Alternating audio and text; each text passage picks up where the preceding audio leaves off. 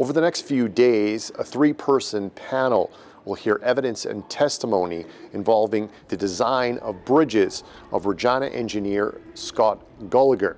The Association of Professional Engineers and Geoscientists of Saskatchewan alleges that Gullacher broke rules when he designed the Dyck Memorial Bridge in the arm of Clayton in 2018. The bridge collapsed just hours after it opened. No one was injured. There are 5 complaints in all against Gullacher. 4 involve the Dyck Memorial Bridge. The final complaint involves the design of 5 other bridges in 4 RMs across the province. In 2019, the province's Ministry of Highways put weight restrictions on those 5 bridge projects.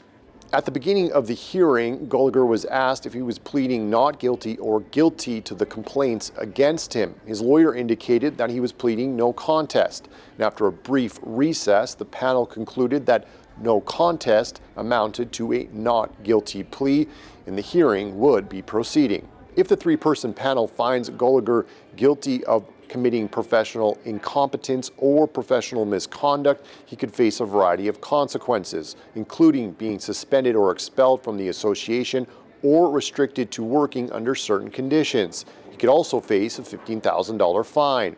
The hearing will resume on Tuesday afternoon and is expected to last until Friday. Adam Hunter, CBC News, Regina.